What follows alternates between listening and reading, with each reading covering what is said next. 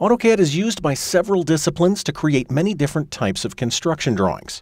For this reason, AutoCAD allows us to draw using virtually any unit of measure that we like, whether it be inches, millimeters, feet, or something else entirely.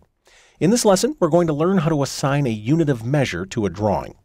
As you can see, I've just launched my AutoCAD, and I'm sitting in the default Drawing 1 file. I'd like to start by drawing a line.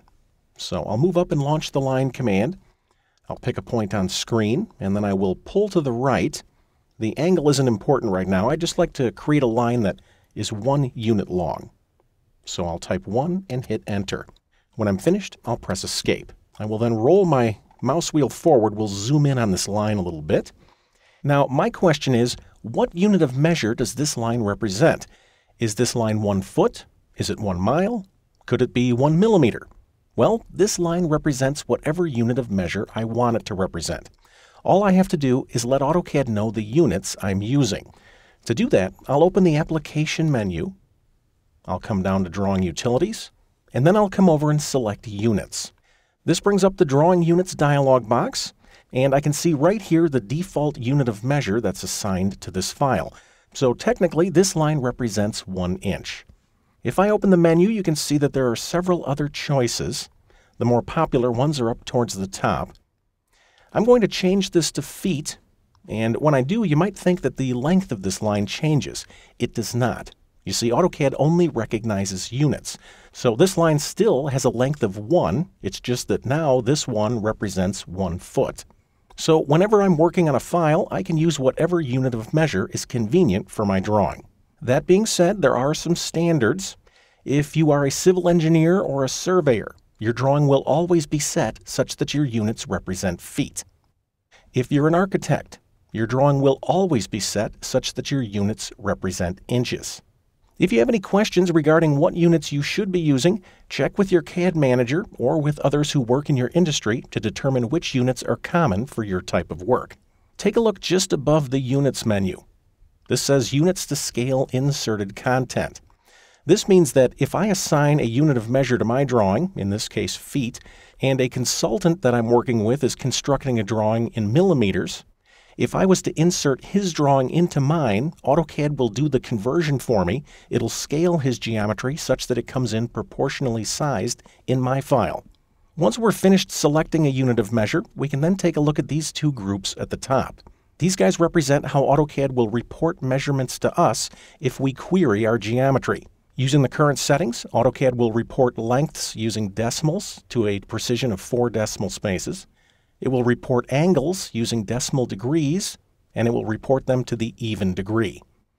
Note that in both cases, I can set my precision all the way up to 8 spaces to the right of the decimal. I'm going to change my angle precision to 2 decimal spaces, and then I'll click OK to dismiss this dialog box, and we'll try it out. I'm going to select this line, and then I'll come over to my Properties palette, which is anchored to my interface. If yours is not visible on screen, you can press Ctrl+1 to toggle its display. I will then grab this slider and drag it down to the bottom, and we can see the length of this line is given in decimals to 4 decimal spaces. The angle is also given in decimal degrees to 2 spaces. When I'm finished checking this, I'll move my cursor out into model space, let that palette collapse, and then I'll press Escape to deselect this object. Let's return to the Units dialog box and look at some of the other options we have available. As far as angles are concerned, decimal degrees is by far the most popular choice. If I open the menu, you can see that we have additional options. If you are a surveyor, you might be interested in having your angles reported in degrees, minutes, seconds, or using surveyor units, where the compass direction is also included. If you have any questions about the other options in this menu, come down and click Help, and AutoCAD will give you more information. With respect to length type, we also have additional options. By far the most popular are decimal and architectural. If you are an architect, you will always be using the architectural option because it will report your lengths using fractional measurements. When it comes to the other less common choices, once again, come down and use the Help feature to get more information. Let's close this dialog box, and at this point I'd like to open a couple finished drawings and take a look at the units settings that were used. To do that, I'll click the Open icon, and I'd like to open these first 2 drawings. I'll do that by clicking the first one, and then I'll hold my Shift key and I'll select the second one. I will then come down and click Open to open both files in the interface. Now in my case, the billiard balls drawing ended up in front. If that did not occur on your machine, you can always press Control-Tab to cycle through all of your open drawings. Just continue to press Control-Tab until the billiard balls drawing is in front. Now a standard American billiard ball measures 57 millimeters in diameter. We can see that I have a dimension right here of 57. I'm going to select this circle. I'll come over to my Properties palette, and I can see right here that in fact this circle has a diameter of 57.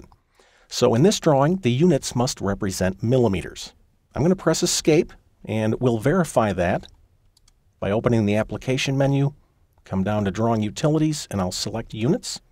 And we can see, yes, in fact, the units in this drawing are set to millimeters. Let's close this. I'll close the drawing as well. I'm not going to save changes. In this file, I have a standard billiard table. The standard dimensions for a professional billiard table measure 108 inches long by 54 inches wide. As you can see, I have some dimensions in this file. I'm going to select this line that represents the length of the table. I'll open my Properties palette. I'll drag down to find the length setting, and I can see that this line measures 108 units long. So in this drawing, each unit must represent an inch. I'll press Escape. Once again, we'll verify that by visiting the Units dialog box. And yes, in fact, this drawing is set up as inches. Once again, I'll close the dialog box, and we'll close this drawing without saving. So no matter what unit of measure you prefer to work in, whether it be inches, feet, millimeters, or something else entirely, it's nice to know that AutoCAD is flexible enough to allow you to work using the units of your choice.